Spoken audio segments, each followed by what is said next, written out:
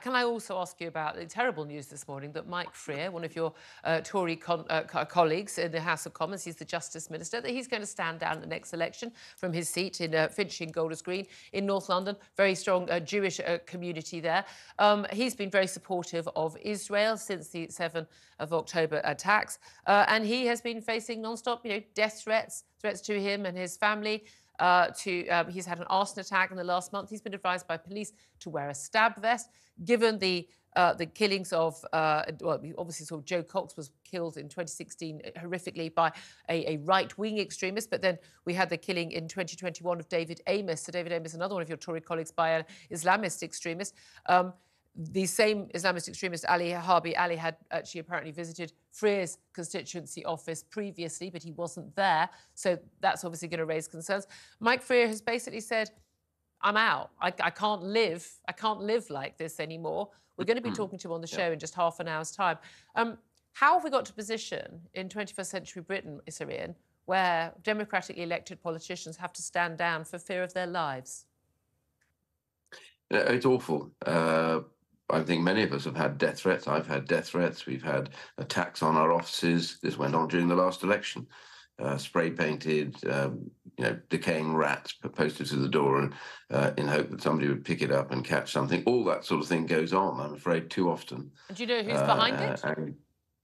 Well, there seem to be lots of different individuals, and some organisations are behind it. There's a lot of extreme people on the left as well as there are people on the right. And there's also, as you know, a lot of people that have come into the UK and have actually been stirring up trouble. The latest whole issue since the start of Gaza, we've been on at the police a lot about not being very tough on the kind of stirring up of violence and hatred that's been going on in some of these marches. And so the reality is that this is now becoming part of the normal for politicians, and it shouldn't do, I accept. But the one thing that we do need is the police to act, and to act swiftly when anything like this happens. And to tell someone to wear a stab vest, I have to tell you, it does say to you that that means we aren't in control anymore of the streets by the police, which I don't think is right, and frankly. That's the issue. I mean, even the response to Sir David Amess's murder, I thought was extraordinary. It was like, oh, everyone needs to be nicer to each other online. We need to step up security meetings with constituents. That's not the solution. That's a sticking plaster at best. This radical Islamist extremist, he wasn't affected by what someone said on the green benches in the House of Commons.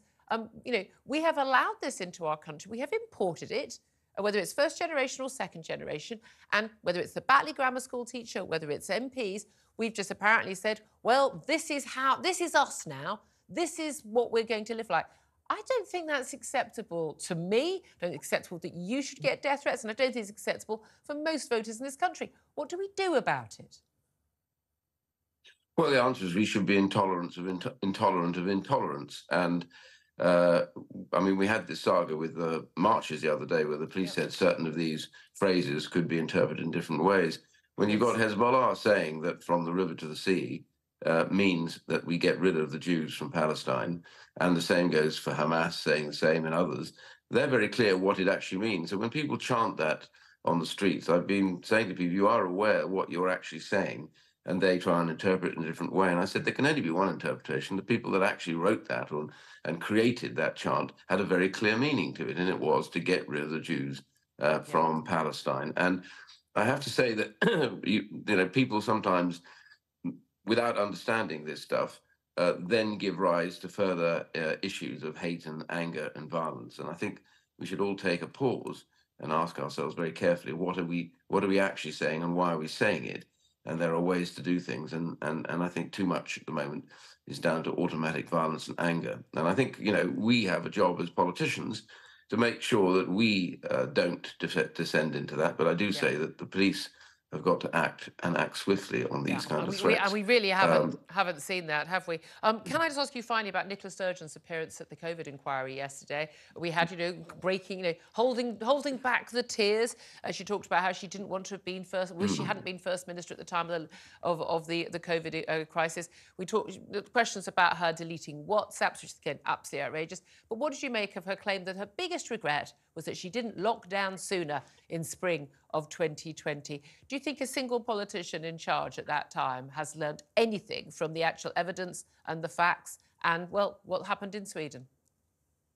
First of all, I think this inquiry is heading off into a cul-de-sac of pointlessness at times. I mean, it's spending its time trawling away through these WhatsApp messages about each other, which I don't know what they're supposed to be telling us. You know, was there a crisis on? Yes. Were politicians and others, panicking, worrying about what to do? Yeah. Were they getting angry with each other? Yes, that's what happens. It's what happens in most places when you have a crisis and an issue you're trying to resolve. So, first of all, I think the inquiry needs to move on to what were the effects of lockdown? Why did we lock down so often? What were the lessons to be learned about this, rather than these psychodramas that are going on inside the inquiry itself.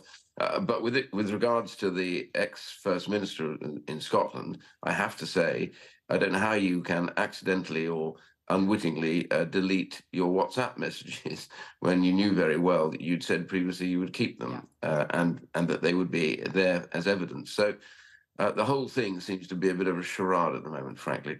I couldn't agree with you more on that. Sir Iain Duncan Smith, thank you very much indeed for joining us.